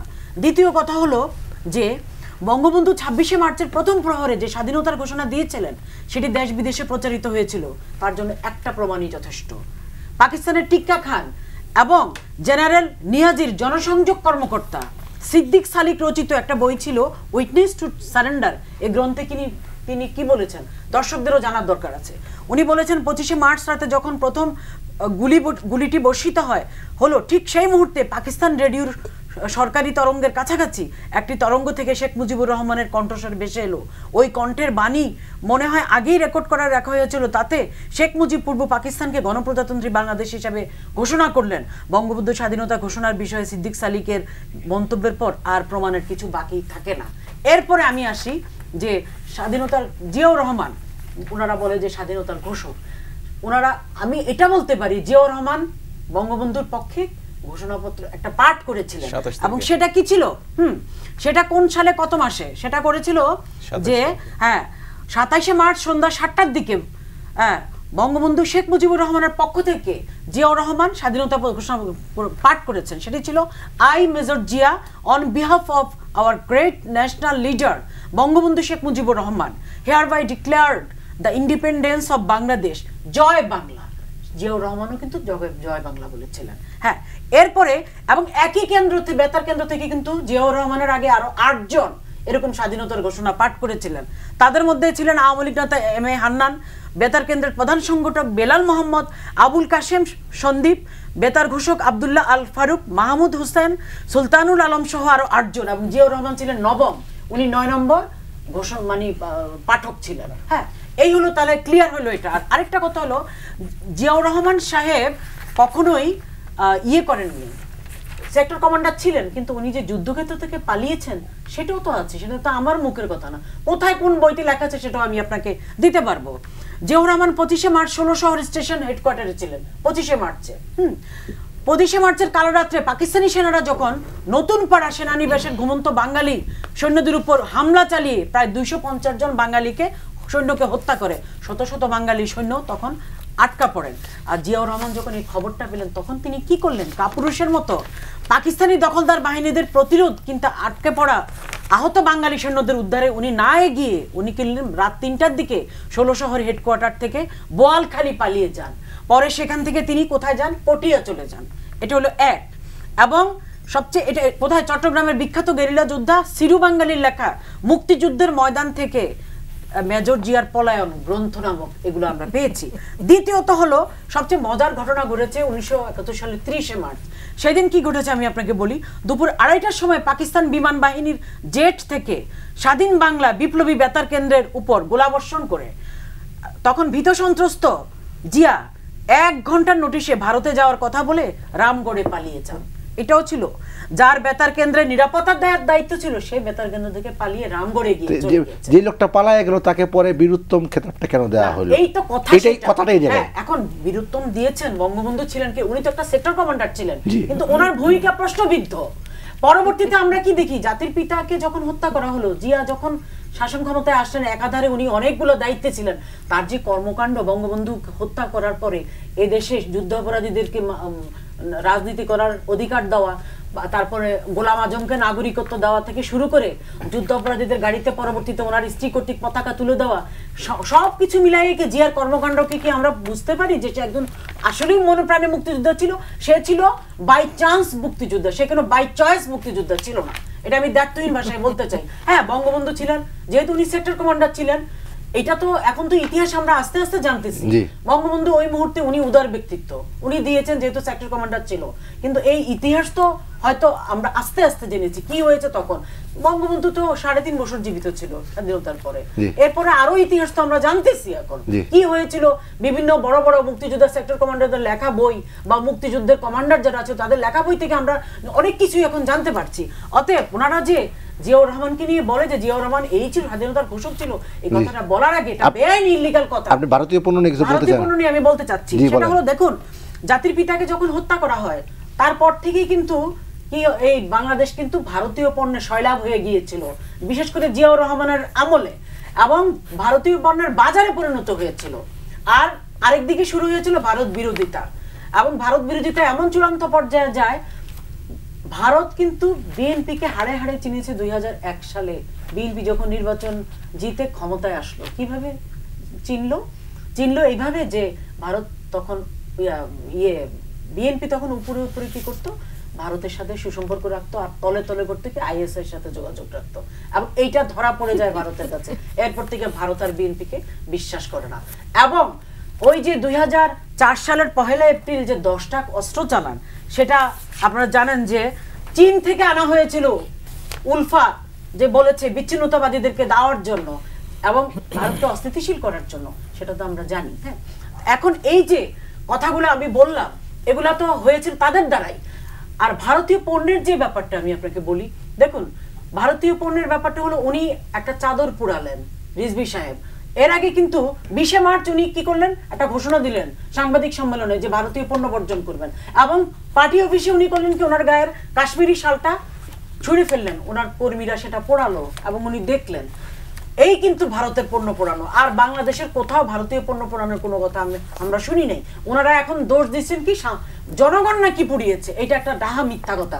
দেখুন ওনাদের প্রত্যেকের ঘরে ভারতীয় শাড়ি, ওনারা যখন মন্ত্রী এমপি ছিলেন, বিএনপি যখন ক্ষমতায় ছিল, তখন এটা তো অনেক সবাই ভালো করে জানে, সেই দেশ থেকে মন্ত্রী এমপির বউরা ভারত থেকে আসার সময় শাড়ি নিয়ে আসতো প্রচুর পরিমাণে, এনে বাংলাদেশে আবার বিক্রি করতো, এটা কিন্তু সবাই জানি আমরা। এখন আপনি দেখেন, যদি করতে হয় তাহলে বিএনপি নেতা কর্মীদের যাদের বাড়িতে এমপির বউরা করতো, শুধু এমপিরা করতো না, বউরা করতো, এমপির মন্ত্রীর বউরা করতো। তারপরে কি করতো, ভারতীয় পণ্য, আপনার মশলা, গরম মশলা থেকে শুরু করে আপনার আদা, পেঁয়াজ, চিনি, আটা, ময়দা, হ্যাঁ আপনি দারচিনি কি না আছে, আপনি সবগুলা বের করেন, সবগুলা পোড়ান, আপনাদের বউদের সব কাপড় চোপড় পোড়ান, দেখান আপনারা। পড়বে কি সব পুরাই ফেললে? না, পড়তে হবে না কিছু একটা। আপনারা তো পুরানোর সংস্কৃতি চালু করছেন। আর সবচেয়ে বড় কথা হলো, দেখুন আওয়ামী লীগ ক্ষমতায় ছিল এই নিয়ে টানা কত 4 বার, টোটাল 5 বার। এই যে আপনি বলুন ছিটমহল, তারপরে গঙ্গার পানি চুক্তি, সমুদ্র সীমার সমাধান, এগুলো কার আমলে হয়েছে? আওয়ামী লীগের আমলে। বিএনপি বা জাতীয় পার্টির আমলে ভারত থেকে তারা কিছুই আনতে পারে। উল্টা লাস্ট কথাটা বলি, বেগম জিয়া যখন প্রধানমন্ত্রী হয়, উনি ভারতে গিয়েছিলেন সফরে, সম্ভবত 1991 সালে। পরে দেশে যখন ফিরে আসছে, সাংবাদিকরা জিজ্ঞেস করেছে গঙ্গা পানি চুক্তির ব্যাপারে কি আলাপ হয়েছে, বলেছে আল্লাহ আমি তো ভুলেই গিয়েছিলাম। এটা হচ্ছে ডাহা মিথ্যা কথা। আমি এখন আপনাকে ডকুমেন্ট দিতে পারবো, একদমই না। হ্যাঁ দিতে পারবো, কোন পত্রিকা কয় তারিখে, ডাহা মিথ্যা কথা, একদম ডাহা সত্য কথা। জি, ডাক্তার জাহিদুর রহমান, ভারতীয় পণ্য বর্জন, সীমান্ত হত্যা, এই দুটো ইস্যুকে সামনে রেখে আপনার কাছে জানতে চাই, এত বিরাট বড় প্রতিবেশী, এত ক্ষমতাধর প্রতিবেশী, তাদেরকে বাদ দিয়ে কি আসলে বাংলাদেশের জনগণ, বাংলাদেশের সরকার, বাংলাদেশের রাজনৈতিক দলগুলো চলতে পারবে কিনা? ধন্যবাদ। আমি কয়েকটা ব্যাপার একটু অ্যাড্রেস করি। মিল্লাত ভাই এবং মুক্তা আপা বলেছেন। আচ্ছা, প্রথম কথাটা হচ্ছে, ভারতের সব ছাড়তে না পারলে কি কিছুই ছাড়বো না? আমি একটা প্রশ্ন করি, আমরা এখানে যারা ইসলামের প্র্যাকটিশনার আছে, আমরা কি ইসলামের সব অনুশাসন মানি? তো আমি যদি বলি আপনি তো এই অনুশাসন মানেন না, তাহলে তো আপনি মুসলিম না। Can I say that? অবশ্যই কিছু কিছু জিনিস আছে যেগুলো না মানলে অবশ্যই না না না, একদমই না। ইসলামের অনেক অনুশাসন আমরা মানি না। ধরুন একজন মানুষ নামাজ পড়ে না, আপনি কি বলে দেবেন আপনি মুসলিম না? ইসলামের অত্যন্ত কোর একটা বিলিফ এটা। মুসলমানের জন্য 5 ওয়াক্ত নামাজ পড়া একটা ফরজ। এটা না করলে মুসলমান কিনা সে ব্যাপারে বলার ক্ষমতা আমার নাই। মুসলমান কিনা না সেটা যারা ধর্মীয় ব্যাখ্যা দেন তাদের বলছে মুসলমানদের অবশ্যই 5 ওয়াক্ত নামাজ পড়তে হবে। কিন্তু আমি এই কথাটাই বলছি, ইভেন প্র্যাকটিসিং মুসলিম, আপনি যখন মুসলিম যাকে বলছেন, আমি ধর্মের আলোচনায় ঢুকছি না, মানে না, এটা একটু ইম্পর্টেন্ট আছে, সেটা হলো মানে নবী রাসূলদের পর্যায়ে মানুষরা, প্রত্যেকটা মানুষের কিন্তু খামতি আছে, তারপর আপনি তাকে মুসলিম বলেন। আসলে কথাটা হচ্ছে এরকম, বিএনপি বা যে কেউ যদি মনে করে আমি 5টা ভারতীয় পণ্য বর্জন করব, সাধারণ একজন নাগরিক যদি মনে করে, বাকিগুলো আসলে কুতর্ক তোলা, আমি এগুলো বর্জন করবো, এগুলো করবো না, আমি এগুলো দিয়ে যদি আমি আমার মেসেজ দিতে চাই, প্রথম কথা খুব জরুরি, ভারতের পণ্য বর্জনের আসলে উদ্দেশ্যটা কি, বা এই যে শাল পরানোর জায়গায় শাড়ি কেন পরাচ্ছি না। প্রথম কথা হচ্ছে আমি প্রধানমন্ত্রীকে একটা জায়গায় ধন্যবাদ দেই, উনি এটাতে এনগেজড হয়, একটা জিনিস কিন্তু আমাদের লাভ হয়েছে, সেটা হলো এই ক্যাম্পেইনটা যে সিরিয়াস ট্র্যাকশন পেয়েছে। জনাব ওবায়দুল কাদের তো দফায় দফায় বলছেন, পররাষ্ট্রমন্ত্রী তো বলছেন, হাসান মাহমুদ সাহেব, প্রধানমন্ত্রীও যখন এনগেজড হলেন, তার মানে ব্যাপারটা কিন্তু ইম্পর্টেন্ট, এটা উনি কগনিজেন্সে নিয়েছেন, আমি ধারণা করিনি উনি এটাতে এনগেজড হবেন, ধন্যবাদ দিই, তাতে বোঝা যায় যে কর্মসূচিটা সঠিক পথে যাচ্ছে। নাম্বার 2 হচ্ছে, কেউ কি দাবি করেছিল বা আহ্বান জানিয়েছিল যে আপনারা সবাই শাড়ি পরিয়ে দেন? কেউ আহ্বান জানান নাই। জনাব রিজভী তার শাল ফেলে দিয়েছে, ওনার ব্যক্তিগত চয়েস, অন্যজন আগুন দিয়েছে। আর আমি তো বরং আহ্বান জানাবো, আপনার বাসায় যে ভারতীয় পণ্য আছে ওগুলো পড়াবেন না, ওগুলো আপনি টাকা দিয়ে কিনেছেন, ওটার বেনিফিট অলরেডি ভারত পেয়ে গেছে। এই মুহূর্তের আলাপটা কি, আপনি ভারতীয় পণ্য বর্জন করুন।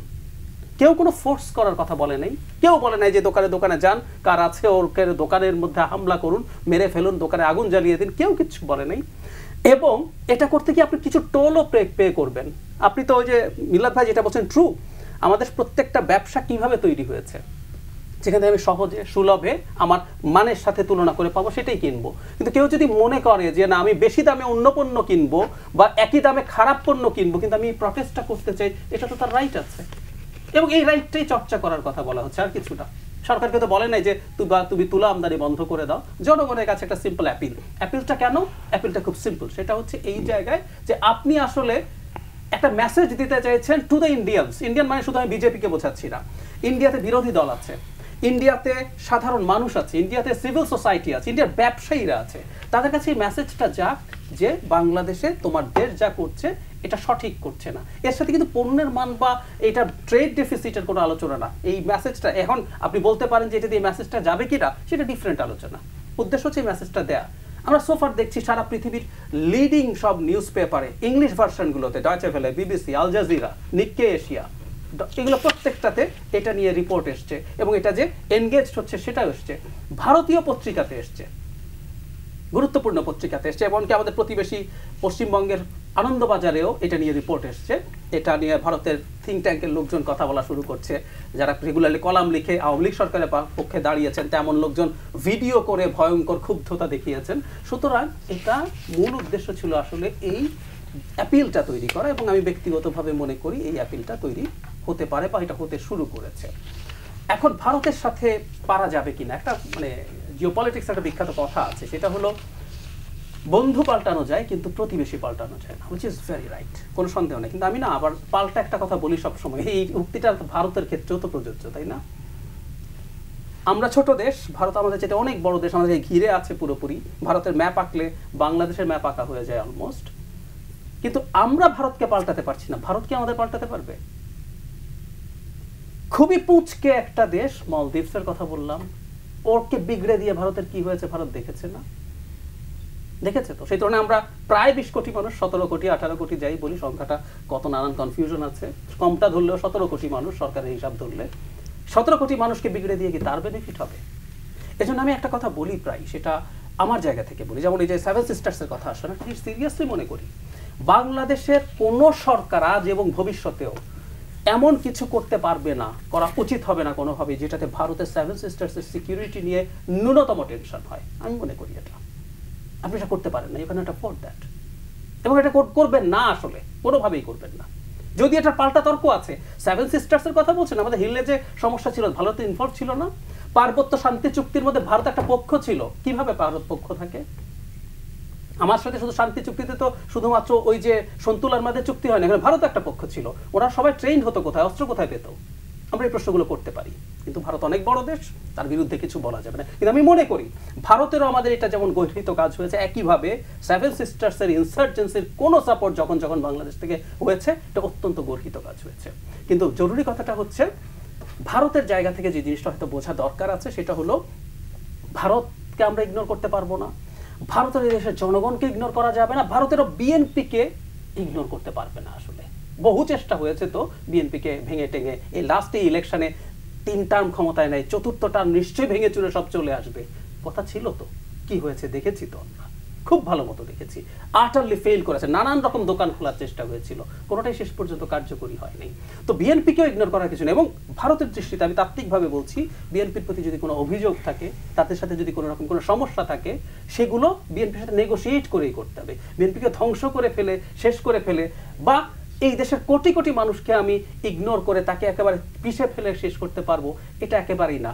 লাস্ট যে কথাটা সেটা বলতে চাই, ভারত একটা রিজিওনাল সুপার পাওয়ার হয়ে গেছে, এবং সামনের পৃথিবীতে যে ইকোনমিক প্রজেকশন আছে 2030, 40, 50 দিকে, চায়নার পপুলেশন ডিক্লাইন করছে, চায়নার ইকোনমিও খুব বুমিং না, ভারতের ইকোনমি খুব ভালো হওয়ার সম্ভাবনা আছে, ভারত একটা গ্লোবাল সুপার পাওয়ারও হতে পারে।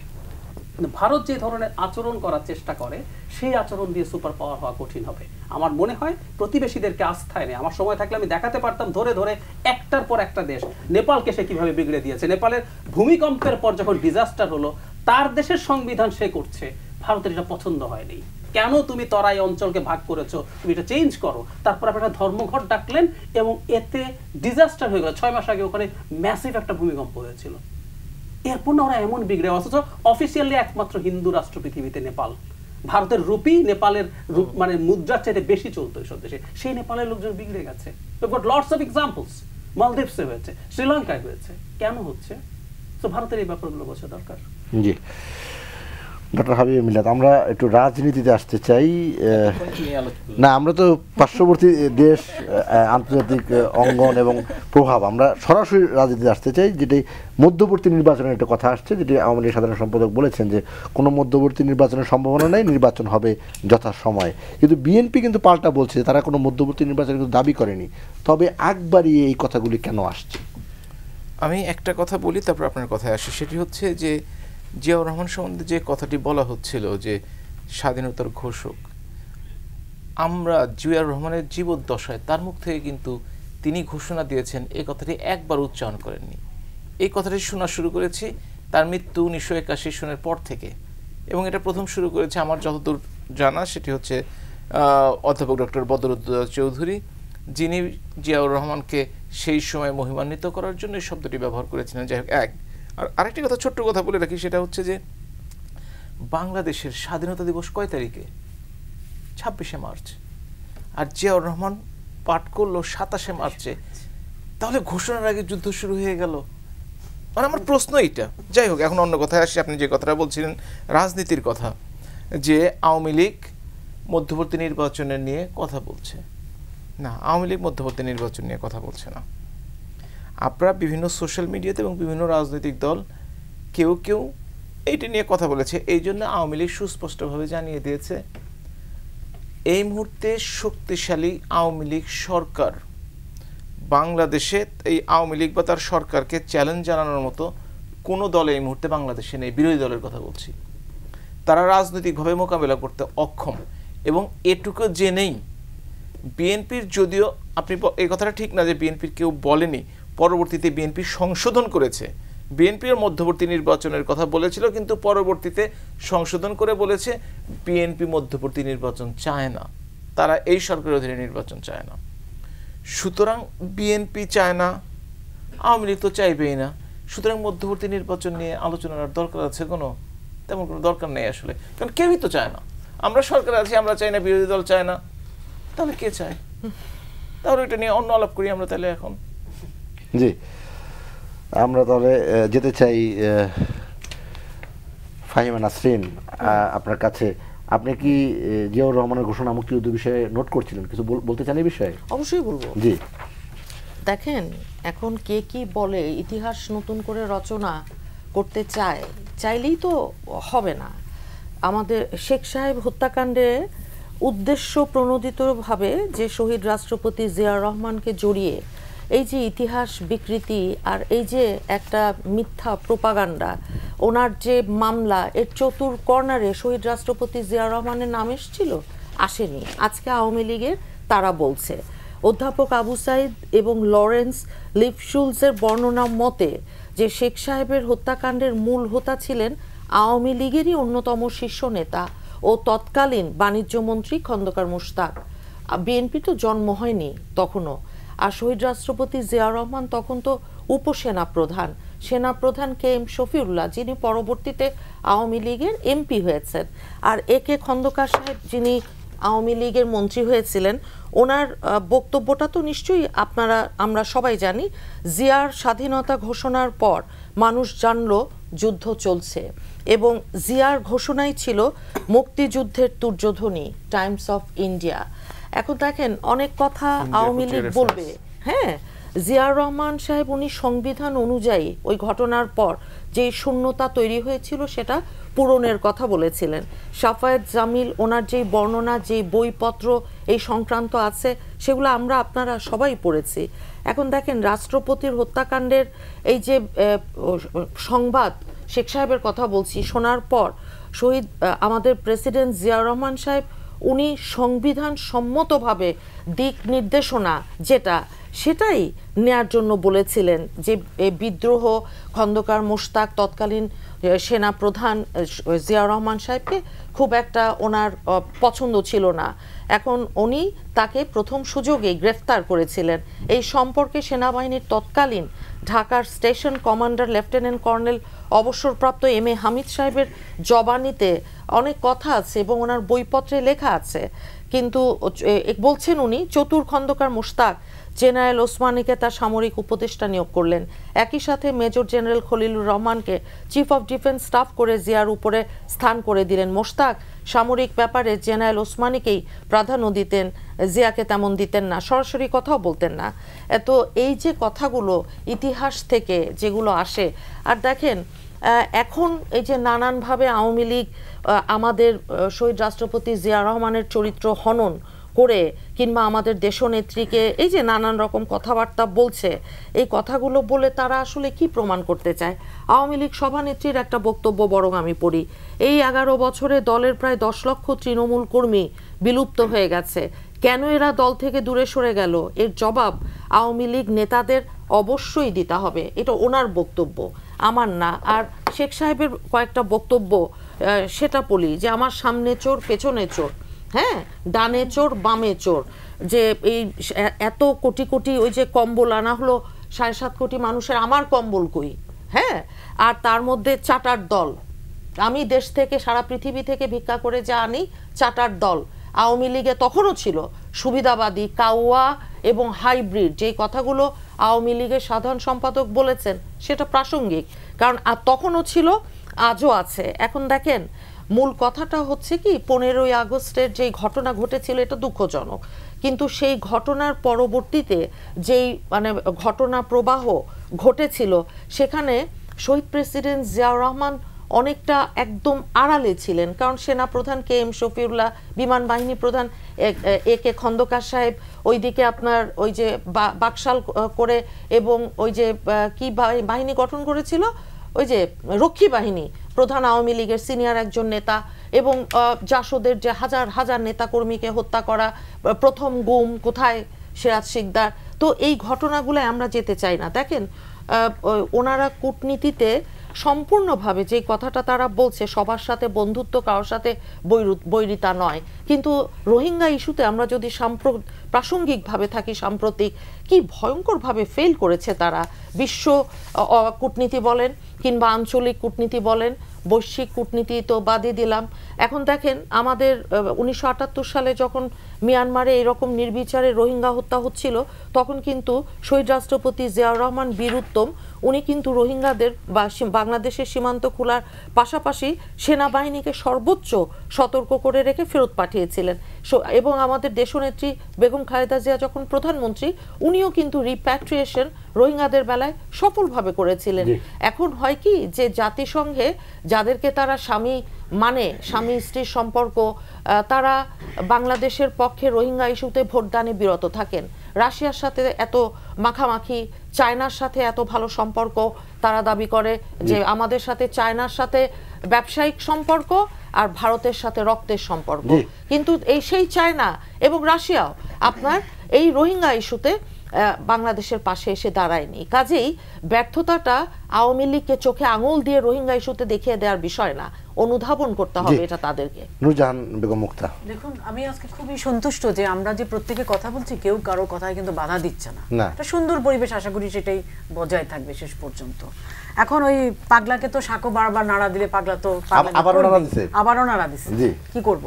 এখন শুনেন, বঙ্গবন্ধু জাতির পিতা বঙ্গবন্ধুকে যখন সপরিবারে হত্যা করা হলো নৃশংস হত্যাকাণ্ডের পরে, তখন ওই মুহূর্তে জেনারেল জিয়ার কাছে গিয়েছিল যারা তারা সাক্ষাৎকার দিয়েছিল সেই ফারুক, রশিদ, শাহরিয়ার, হ্যাঁ ওরা কিন্তু সাক্ষাৎকার দিয়েছিল এবং তারা বলেছিল, তারা জিয়াকে গিয়ে জানিয়েছিল যে এরকম এরকম জিয়া জাতির পিতা বঙ্গবন্ধু উনি নিহত হয়েছেন বা শহীদ হয়েছেন পরিবার সহ। তখন বলছে অসুবিধা কি, উনি নাই তাতে কি হয়েছে, ভাইস প্রেসিডেন্ট তো আছে, মানে নর্মাল, উনি তখন শেভ করছিলেন। এই ছিল জিয়ার ভাবান্তর। আর আরেকটা কথা হলো, মুন্নি আপাকে অনেক ধন্যবাদ, উনি বলছিলেন বঙ্গবন্ধু হত্যার সময় জিয়া আড়ালে ছিল, নেপথ্যের কারিগর তো তিনি, মূল হোতা তিনি, এভাবে যে স্বীকার করলেন এটা জনগণ আপনাকে অনেক সাধুবাদ দিবে, যে সত্য স্বীকার করা ভালো। আপনার নেতারা করেন, আপনি আজকে করেছেন, জিয়াউর রহমান বঙ্গবন্ধু হত্যা আড়ালে ছিল, আজকের প্রেক্ষাপটে বলবেন। হ্যাঁ বলছে উনি আড়ালে ছিল। যাই হোক, এখন আমার কথা হলো যে এই যে না আড়ালে ছিল বলছে, মানে নেপথ্যে ছিল। শুনেন এখন শুনেন, আপনারা যত কথাই বলেন না কেন, ওই আপনি শাক দিয়ে তো মাছ ঢাকতে পারবেন না, আসলে কি না আসলে কি। এখন জনগণ কিন্তু যা শোনার শুনে ফেলেছে, হ্যাঁ জনগণ যা শোনার শুনে ফেলেছে। এখন আমার কথা হলো যে জিয়াউর রহমানকে যে মিলাদ ভাই খুব সুন্দর একটা কথা বলতে, জিয়াউর রহমান নিজে কিন্তু কোনোদিন কিছু দাবি করে নাই, অথচ জিয়াউর রহমান ৯ জন পাঠকের একজন, ৯তম পাঠক। আমরা কি সেটা বলি না? আমরা তো বলি উনি পাঠক, কিন্তু ওনারা চাচ্ছেন জিয়াউর রহমানকে মিথ্যা ভাবে। আর জন্য নাম আমি বলেছি মুন্নি আপা, আপনি দেখে নিন। আচ্ছা আমিও একটা বলবো। এখন আমার কথা হইল, মিথ্যাচার করে কাউকে মহৎ বানানো যায় না। সবাই জানে জিয়াউর রহমানের ভূমিকা কি, উনি যে যুদ্ধক্ষেত্র থেকে পালিয়েছিল সেটার উদাহরণ আমি দিয়েছি। কেউ পারলে চ্যালেঞ্জ করুক, আমার বিরুদ্ধে মামলা করুক। হ্যাঁ এখন আমার কথা শেষ করি। এখন আমি আপনাকে বলি, দেখুন ওনাদের আজকের প্রেক্ষাপটে ওনাদের যে নেত্রী বেগম খালেদা জিয়া, যিনি কিনা এতিমের টাকা আত্মসাৎ এবং অন্যান্য মামলায় সাজাপ্রাপ্ত, ওনার তো সাজার মেয়াদ আবারও বাড়ানো হয়েছে, যেটা সর্বশেষ তথ্য। হ্যাঁ তার মানে ওনার প্রতি তো আমরা মানবাধিকার দয়া দেখিয়ে যাচ্ছি।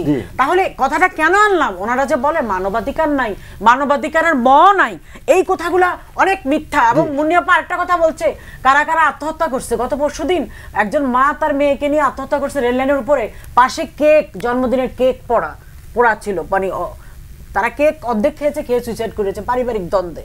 এরকম পারিবারিক দ্বন্দ্ব করেছে, সেটা তো রাষ্ট্রের কিছু করার নাই। অতএব এই যে একটা কিছু না, শুনেন আমার কথা কি আমি বলি, আন্দোলনে ব্যর্থ, নির্বাচনে যায়নি, সব দিক দিয়ে দল ক্ষতিগ্রস্ত, দলের কোনো নেতৃত্ব নেই। আবার ইদানিং পত্রপত্রিকায় দেখতেছি কি যে ওনাদের নাকি ভারপ্রাপ্ত চেয়ারম্যান করা হবে মির্জা ফখরুলকে, এবং ইয়েকে করা হবে মহাসচিব ডক্টর মঈন খানকে। তাহলে কি দেখা গেল, আমরা যে বলেছি আপনাদের নেতা নাই, নেতা শূন্য বিএনপি, ওনারাও তাহলে এটা অনুধাবন করেন, যার কারণে এখন আবার তোড়জোড় করছেন নতুন করে সংগঠনের নেতৃত্ব। অতএব স্বীকার করেন। আপনি ছোট ছোট করে একটু এই বিষয়গুলো একটু আপনার কাছে জানতে চাই। যে মুক্তিযুদ্ধ ঘোষণা, জিয়াউর রহমান সে সময়কার ভূমিকা, মানে অনেক বিতর্কিত বিষয়গুলো কিন্তু সামনে আসছে। আসলে মানে প্রথম কথাটা হচ্ছে, এই আলোচনার জন্য যথেষ্ট সময় নাই। একদিন যদি হয়, আমি নিজেও একটু ব্যক্তিগত আগ্রহে পড়ার চেষ্টা করেছি, আমিও। সো একদিন এরকম একটা দীর্ঘ আলোচনা হলে আমরা থাকা সম্ভব। এটুকু একটু প্রাথমিকভাবে বলি, মানে মানে আমি যেহেতু দুই দলের বাইরে আছে, আমি একটু মাঝ থেকে কোনো একটা কথা বলি। মানে দুই দলের পক্ষ থেকে তাদের মুক্তিযুদ্ধের যে ন্যারেটিভ তৈরি করার চেষ্টা করা হয়েছে, একটা দল, প্রত্যেকটা দলই, যেমন ঘটনাচক্রে দুই দলের প্রতিষ্ঠাতা, মানে আওয়ামী লীগের প্রতিষ্ঠাতা বঙ্গবন্ধু না হলেও উনি একটা পর্যায়ে তো সবচেয়ে সিগনিফিক্যান্ট নেতা হয়ে যান। আর এখানে জিয়াউর রহমান যেহেতু বিএনপির প্রতিষ্ঠাতা হয়ে গেছেন, এবং দুজনেরই মুক্তিযুদ্ধে ভূমিকা আছে। আমি দুটো ভূমিকা আসলে তুলনীয় মনে করি না, এটা আমার ব্যক্তিগত অপিনিয়ন। মানে Ziaur Rahman is never parallel to Bangabandhu. ওনার একটা সিগনিফিক্যান্ট জায়গা আছে। উনি মুক্তিযুদ্ধের যে ঘোষণা 8 জন না 9 জন, প্রথম কথা হচ্ছে 8 জনের কথা না, আমি আসছি প্লিজ, আমি আমারটা একটু বলতে দেন, আমি আপনাকে ডিস্টার্ব করছি। প্রত্যেকে, এবং ধরুন আপনি অনেকের কথা বলছেন, আমি যদি বলি খুব সিগনিফিক্যান্ট একজন মানুষ হুমায়ুন আহমেদ, উনি ওনার বইতে তো লিখছেন যে ওটাই উনি শুনেছেন এবং ওটা শুনে ইন্সপায়ার্ড হয়েছেন। সো মিলিটারির একজন মানুষ যখন পাঠ করেছেন, হ্যাঁ ঘটনাচক্রে ওখানে মেজর জিয়া ছিলেন, এটা অন্য কেউ হতে পারতেন, মেজর জিয়ার আগে পরিচিত মানুষ ছিলেন না, শুধু সেটার এরপর তিনি একজন সেক্টর কমান্ডার হয়েছেন। এরপর উনি মুক্তিযুদ্ধের সব পুরো যুদ্ধটাকে 3টা ফোর্সে ভাগ করা হয়েছিল, জেড ফোর্স, এস ফোর্স এবং কে ফোর্স। খালেদ মোশাররফের আন্ডারে একটা, শফিউল্লাহর আন্ডারে একটা এবং জিয়ার আন্ডারে একটা। সো 3 ভাগের 1 ভাগ মুক্তিযোদ্ধাকেও কিন্তু উনি একসময় কমান্ড করেছিলেন। সো ওনাকে খুব উড়িয়ে ফেলে দেয়া, উনি রাজাকার ছিলেন, উনি বাই চান্স মুক্তিযোদ্ধা, বঙ্গবন্ধু উদার ছিল বলে তাকে পদক দিয়েছে। তো ওসমানীরা কি তখন ঘাস কেটেছেন যে জিয়াউর রহমান এইসব করে বেরিয়েছে, তাকে সেক্টর কমান্ডার বানাচ্ছে, এস ফোর্স জেড ফোর্সের চিফ বানাচ্ছে? তারপরে তো আপনি সব মানুষের প্রজ্ঞার প্রতি, তখন বাংলাদেশের প্রধানমন্ত্রী হিসেবে অ্যাক্টিং কাজ করছেন তাজউদ্দিন আহমেদ, উনি কিছু জানতেন না? ওনার কোনো রকম কোনো কিছু ধারণা ছিল না যে এরকম একটা রাজাকারকে যে পালিয়েছে, যে এটা করেছে ওটা করেছে, যে অন্য বাংলাদেশি মানুষকে হত্যা করেছে 25 মার্চ, তাকে এত বড় দায়িত্ব দিয়ে রাখে? এটা বলে তারা তাদের উপরে কি নাচে।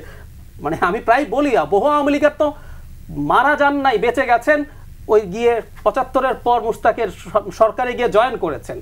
এই তাজউদ্দিন আহমেদ সহ 4 নেতা ওনারা একটু কম্প্রোমাইজ করলে বেঁচে যেতেন, ওনারা জীবন দিয়েছেন আওয়ামী লীগের জন্য। সো তাজউদ্দিন আহমেদকে তো আপনি অত্যন্ত উদ্ভট এবং প্রজ্ঞাহীন একজন মানুষ বলছেন। জিয়াউর রহমানের মতো একটা মানুষের কাছে 1/3 অফ দ্য লিবারেশন ফোর্স আপনি তুলে দেন। মানে আমাদের এই জায়গাগুলো থেকে বেরিয়ে আসা দরকার আছে, এই জায়গাগুলো থেকে বেরিয়ে। বিএনপির দিক থেকে নাই, বিএনপির দিক থেকেও আছে। অনেস্টলি যদি বলি, যুদ্ধ যখন শুরু হয়ে গেল তারপর কি হওয়া উচিত ছিল না ছিল, সেখান নিয়ে সেই পরিস্থিতি নিয়ে বিএনপির যে ন্যারেটিভ আছে সেটাও ইতিহাসের সত্যতার সাথে যায়। এই জন্য বলছি যথেষ্ট যদি সময় থাকতো আমরা কোনো একদিন সেই আলাপগুলো করা। একটা জিনিস খুব ইম্পর্টেন্ট, আমি বলি এই কথাটা, আওয়ামী লীগ তার ইতিহাসটাকে এমন বেশি বঙ্গবন্ধু কেন্দ্রিক করে ফেলতে গিয়ে কি বানিয়েছে দেখেন। তাজউদ্দিন আহমেদ তো আওয়ামী লীগার, তাই না? এবং উনি জীবন দিয়েছেন আওয়ামী লীগ করতে গিয়ে। ইনি যে আমাদের যুদ্ধের সময় বিরাট লিড দিয়েছেন, আমাদের তো ওই সময় বঙ্গবন্ধু ছিলেন না, ওনার নামে যুদ্ধ হয়েছে, কোনো সন্দেহ নেই। আমরা রিয়েল ফিল্মে দেখি যে তোমার নেতা আমার নেতা শেখ মুজিব স্লোগান আছে মুক্তিযোদ্ধাদের মুখে, ওনার নামেই যুদ্ধ হয়েছে, কোনো সন্দেহ নেই। কিন্তু এই যুদ্ধটা পুরো নেভিগেট করার ব্যাপার ছিল। তো আমরা যদি মূলধারা 71 পড়ি, মহিদুল হাসানের খুবই স্বীকৃত, খুবই অ্যাকসেপ্টেড একটা বই, কি লিখছেন উনি ওখানে? আমরা যদি একটু পড়ি তাহলে দেখবো ওনারা কি তাজউদ্দিনকেও সম্মান দিয়েছেন? দেন নাই তো। তাজউদ্দিনের ছেলে সোহেল তাজ প্রায় এটা নিয়ে প্রতিবাদ করে, ওনাদের আওয়ামী লীগের লোক, কিন্তু কেন করেন? কেন বাংলাদেশে একটা প্রজাতন্ত্র দিবস নাই? আমাদের যে 10 এপ্রিল আমাদের স্বাধীনতার ঘোষণাপত্র হলো, আমরা কেন এটা নিয়ে কথা বলি নাই? এটাকে উনি তো দাবি করেন, উনি এটা নিয়ে মার্চ টার্চ করতে চেয়েছেন, উনি প্রধানমন্ত্রীর সাথে দেখা করতে চেয়েছেন। এই দাবি তো আমি বলছি না, তাজউদ্দিনের ছেলে বলছেন যে তার বাবাকে সম্মান দেওয়া হয়নি। তাজউদ্দিন তো আওয়ামী লীগ, তাজউদ্দিন তো বিএনপি না।